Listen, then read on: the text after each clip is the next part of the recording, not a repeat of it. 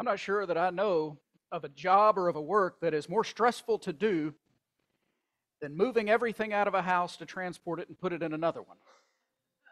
Because if you've ever been a part of that, if you've ever done it yourself, if you've ever helped someone else do it, you find that as you begin to work on it, you empty a room out, and you walk back into it to say, okay, what can I clean up? And things have miraculously popped back up in there. There's more things to move. It's the never-ending job. And especially when it's on quite a journey, when you have to go a long way, there's the inevitable questions that come from whoever's with you. Are we there yet? Are we there yet? Are we there yet? Please stop asking, are we there yet? And it just keeps coming.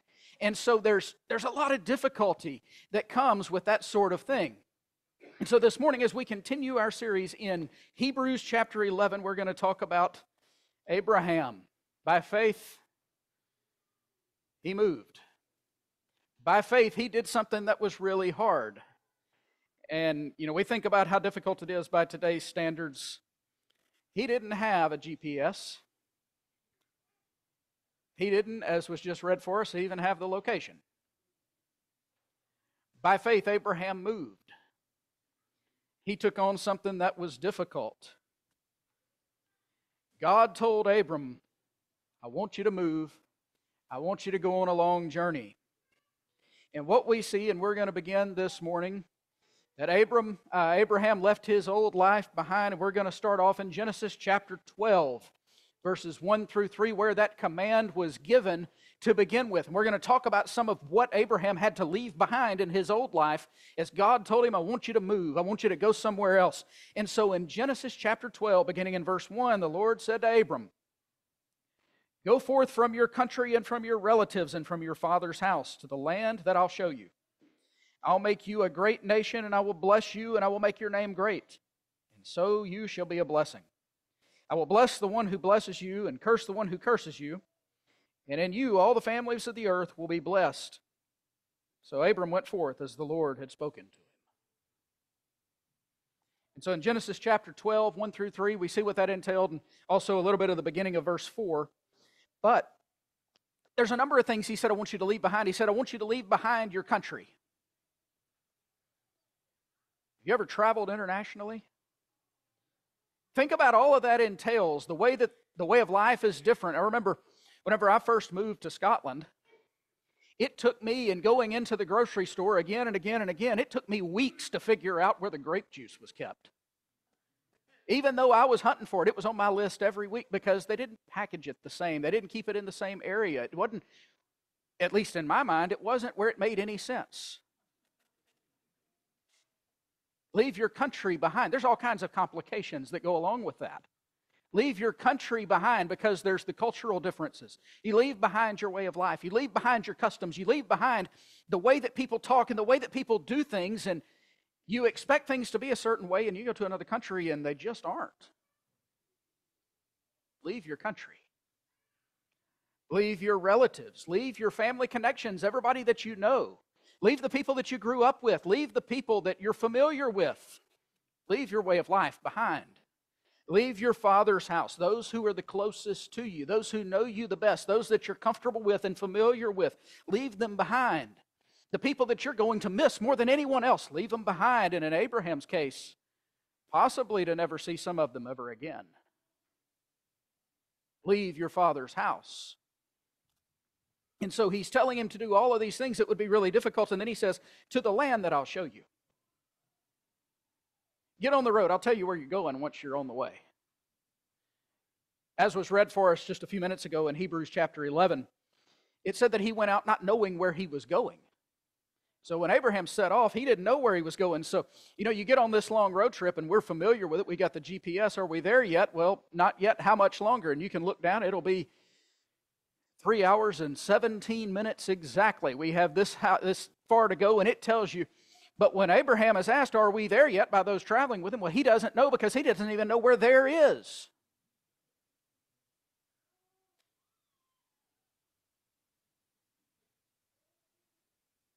He took on a big task. The Hebrew writer says, by faith. What does faith look like? It means doing what God said even when you don't understand what this is going to look like entirely. Now, this is the first of, as we work our way through Hebrews 11, this is the first of two sermons where we're going to look at Abraham. Because this week we're seeing how Abraham moved. Next week we're going to talk about how Abraham sacrificed. But if we're really being honest, this was also a sacrifice.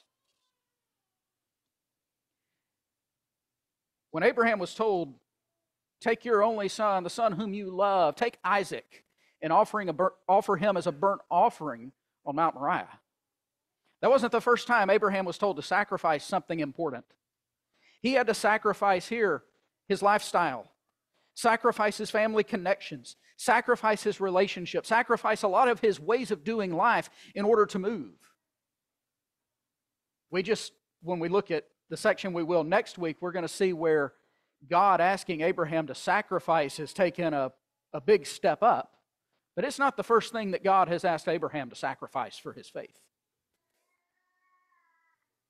And this would have been something of a risk for Abram. He had no evidence of the fulfillment of the promises that God made. I want you to leave everything behind. I want you to go out somewhere and I want you to start over. And I'm going to wait till you're on the road before I tell you where you're going, Abraham. There's a risk. There's no evidence. Just like when Noah began to build that ark that we talked about a couple of weeks ago, there's no evidence that there was going to be a flood. Noah might could ask, what's a flood? The unseen element, we talk about faith is the substance of things hoped for, the evidence of things not seen. The unseen evidence here is the land. It is the place that he's being sent. He didn't have any evidence. He didn't see it, but he took God at his word. He trusted that God was going to come through. And so he was willing to sacrifice everything. He was willing to put his whole life at stake for the sake of doing what God said. But, you look here and it says, leave your country, leave your relatives, leave your father's house to a land I'll show you and I'll make you a great nation. The temptation there would be, well, Lord, why can't you make me a great nation right where I'm at? After all, wouldn't it work a little bit better if I stayed here with my family? There's more of us. Get a little bit better start on this nation thing.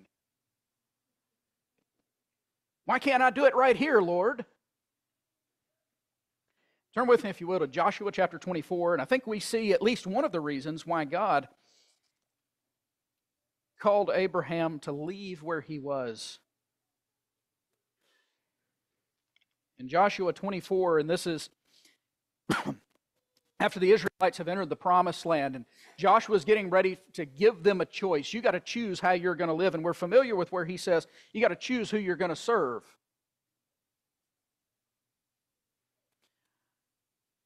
In verses 1 through 3, Joshua gathered all the tribes of Israel to Shechem and called for the elders of Israel and for the heads and their judges and officers, and they presented themselves before God. And Joshua said to all the people, thus says the Lord, the God of Israel, from ancient times your fathers lived beyond the river, namely Terah, the father of Abraham. Okay, now we're getting back to that family. Why was Abraham called out? Terah, the father of Abraham.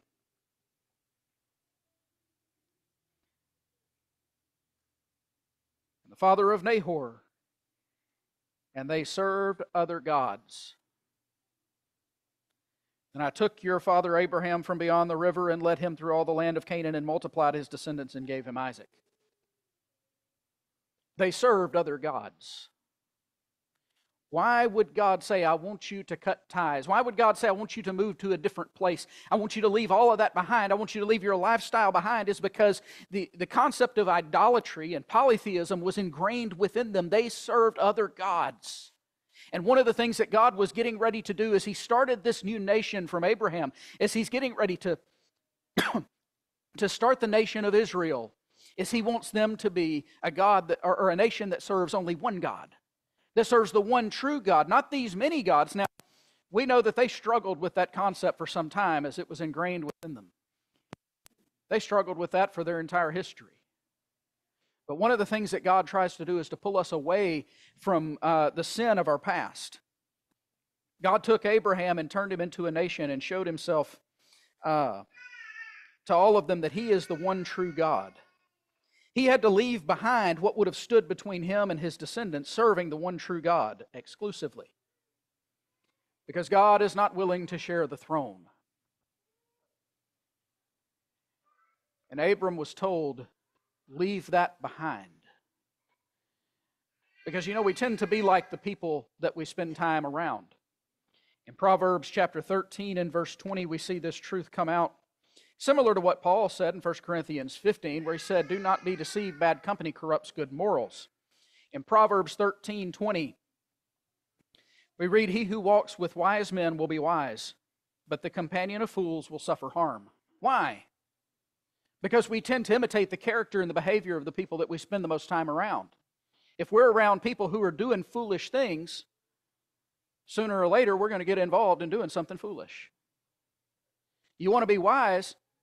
Find someone wise to be around. Find a group of wise people that will help you to grow and help you to become what you want to be.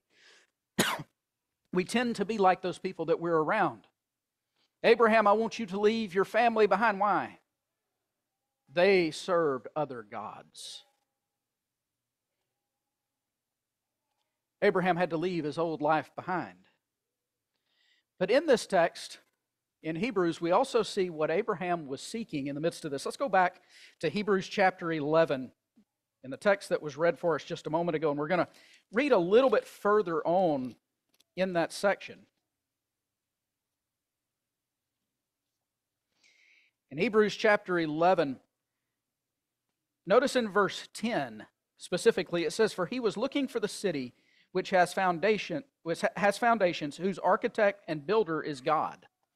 Now, come on down a little further, and this is further than what was read for us a moment ago in verse 13. It says, all these died in faith, without receiving the promises, but having seen them and having welcomed them from a distance, and having confessed that they were strangers and exiles on the earth. For those who say such things make it clear that they are seeking a country of their own. And indeed, if they had been thinking of the country from which they had went out, they would have had opportunity to return. But as it is, they desire a better country, that is, a heavenly one. Therefore, God is not ashamed to be called their God, for he has prepared a city for them. Seeking something better. Abraham was seeking something that was beyond just a physical inheritance. He was seeking a city whose architect and builder is God. He was trusting in the promise of God that something better awaited him than what he left behind. As hard as it is to leave things behind, Abraham said, I trust that God has something superior. I trust that God can do more with me if I will follow his instructions and go where he's sending me.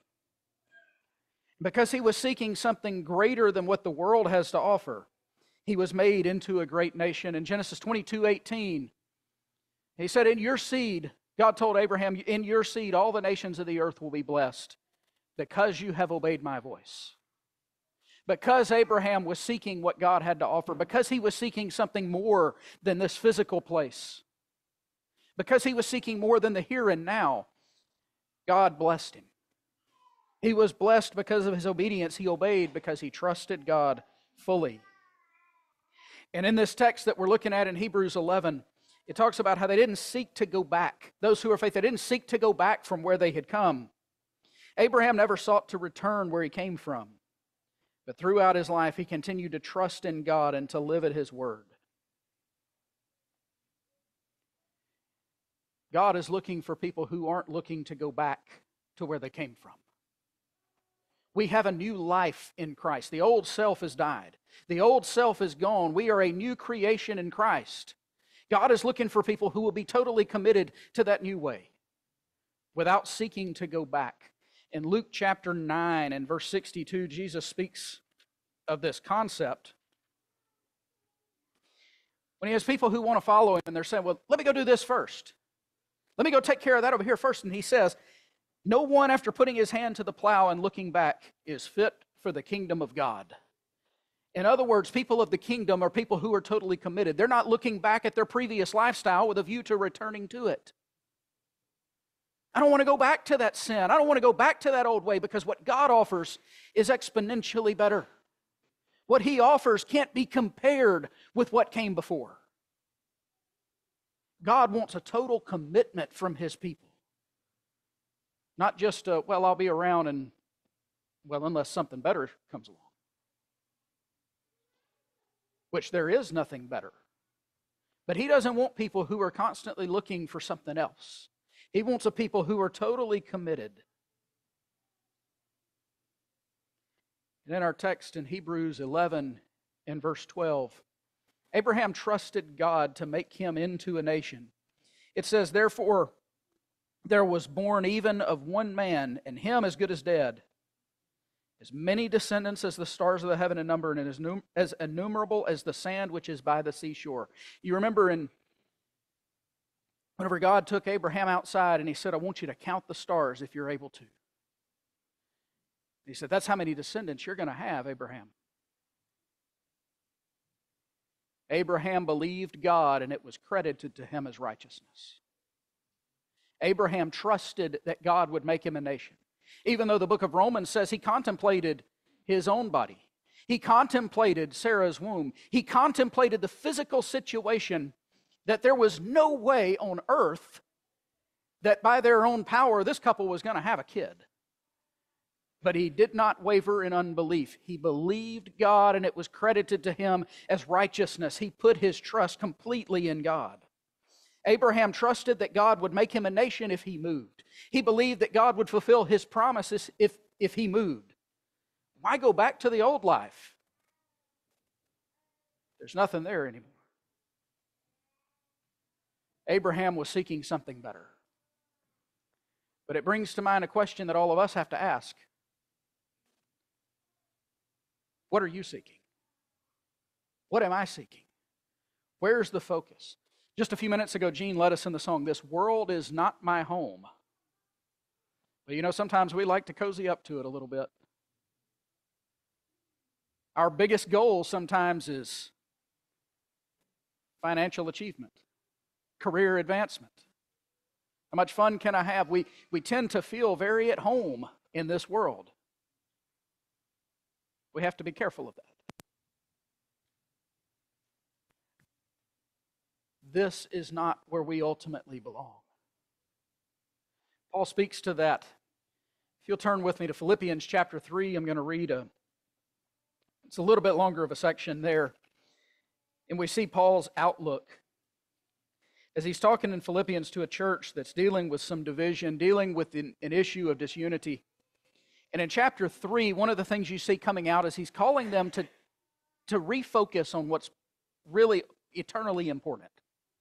Refocus on what really matters. Not these petty issues that they were having fights over, but refocus on what really matters for eternity. And he says in Philippians 3, beginning in verse 7, for whatever things were gained to me, what was gained to Paul? Maybe his prominence in Judaism.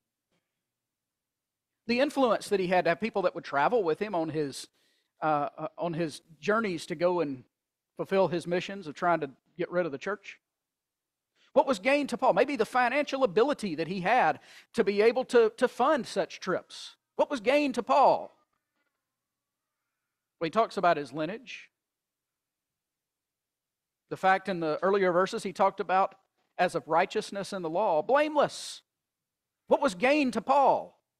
The connections that he had, because he had letters from the chief priests. He had connections with those who were higher up. He says, whatever was gained to me, and there was a lot there.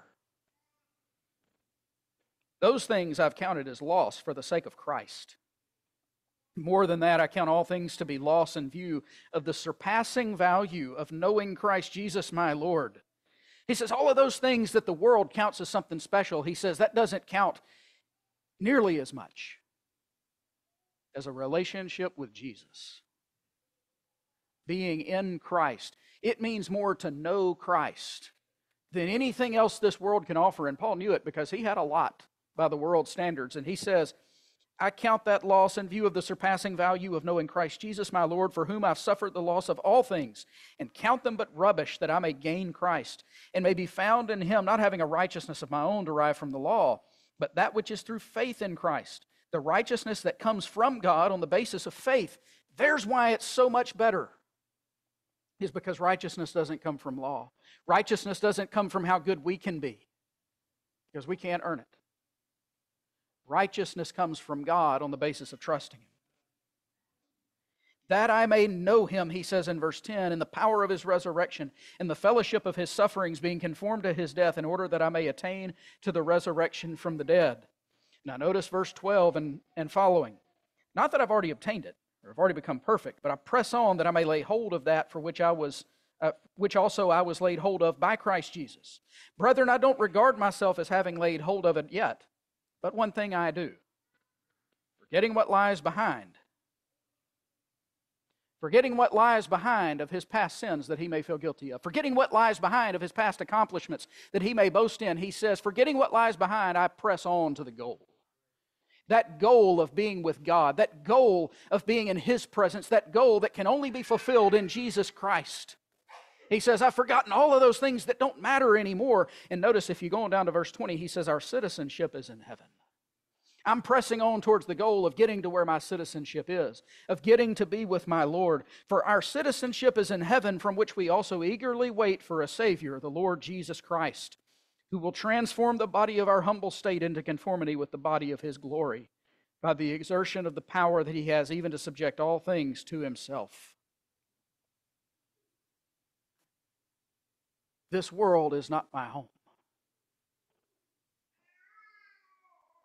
What does it profit to gain the whole world and lose your soul?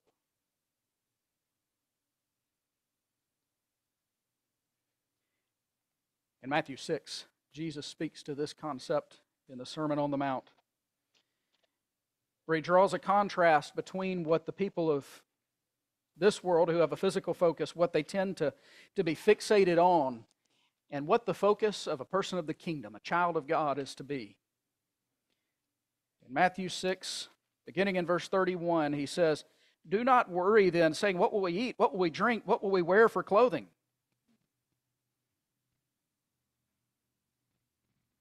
That sounds a lot like our world today in the news media. What will we eat? What will we drink? What will we wear? What's the economy going to be like? Who's going to get elected? What's the nation going to be like in the next few years? What direction are we going?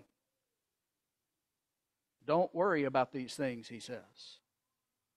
The physical, the here and now, the things that we get so worked up in. The Gentiles eagerly seek all these things. Your heavenly Father knows you need them. God knows what you need, He says, but seek first His kingdom and His righteousness, and all these things will be added to you. We shouldn't fixate our attention on these things. Now, that's not to say that we need to be foolish and not make plans to be wise in how we handle ourselves here, but that's not where our focus is. That's not what we're fixated on. That's not the priority, because when we trust God, we put Him first. We do what He tells us to first. He's promised to take care of us.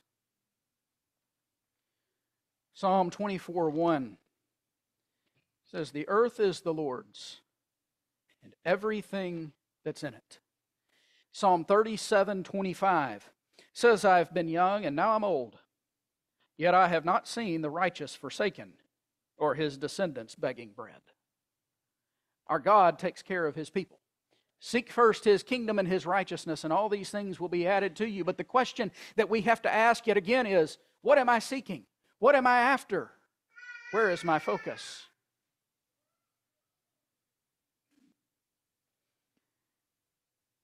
You know, we tend to, if you're anything like me, a lot of times we get distracted and we get focused on things. We don't make decisions based on the right criteria. But if you pay attention to the way that things have gone, if you look back at your life and you find a time whenever you made a decision based on, I want to do what God wants me to do, and I'm going to do everything I can to make that decision, what you'll inevitably find is that was probably one of the best decisions you ever made. And you'll see that it paid rich dividends again and again and again. And while, speaking for, myself personally, I've made plenty of blunders in making decisions. But I'll tell you one time, I'll give you an example whenever I decided, I'm going to try to do this how God wants me to do it. It was when I first got a call from Ken Wilson. And he said, we'd like to talk to you at the Puyallup Church of Christ. But scared me to death. Because I'd never been anywhere within probably 1,500 to 2,000 miles of here. And I began to pray about it. And there were all of these obstacles that seemed to be in the way. Oh, no, that can't happen because of this and this and this and this. And I remembered taking some time that evening after that first phone call, and I said, Lord, I want to be where you want me to be. And within the next probably 48 to 72 hours, every one of those obstacles dissolved. And I can still look back on that after 3 years and say I'm so thankful, because it's one of the best decisions that Pam and I ever made. And we're so thankful to be here.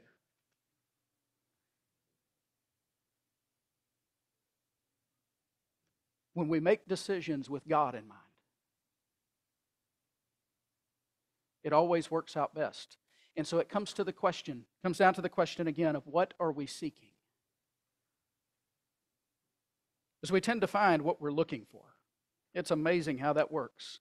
If we seek after the things of this world, we'll find it. But when we seek God, we'll find Him.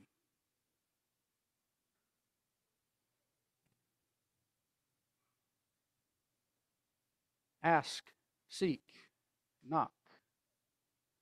We see there in Matthew 7, seek and you will find. When we seek after Him, He will be found. Seeking what God offers, though it requires that we leave something behind. Abraham had to leave behind his family, had to leave behind his country, had to leave behind everything that was familiar and comfortable to him. And because of it, God made him a nation. God promises us a place in His presence, an inheritance in heaven. But we have to leave behind our old life. We have to leave behind sin and immorality. We have to leave behind our old priorities. We have to leave behind what we've been seeking for in other instances, and we have to put Him first. Seek first His kingdom and His righteousness. Our old focus, our old fixation, our old way of thinking, our old self has to die. What we seek has to change. Because in Christ we are to be a new creation, a new creature, which means new priorities. And so it comes down to the question of what direction are we going? What are you seeking? Abraham was seeking something better than what he had. He was seeking what God could offer him, the fulfillment of God's promises, and he trusted Him completely, and so that moved him to go out not knowing where he was going. It moved him to make some hard decisions. And God made a nation of him. We look at Abraham as the father of the faithful. When we choose to seek Him, we have a promise of eternal life. We have hope. We have something that's greater than we could ever imagine. And we get the approval of God. Hebrews chapter 11 and verse 2 speaks about those who live by faith as gaining God's approval. But we have to be willing to seek Him first. And sometimes make some really scary moves by faith. We have to take God at His word and live at His word. And we have to be willing to make changes, sometimes little, sometimes big. And maybe sometimes without even knowing all the results or what it would be like. But God is looking for people who are willing to risk everything for Him because they trust Him. Do you trust Him? We're going to sing an invitation song in just a moment. Maybe you're ready to take a step of faith.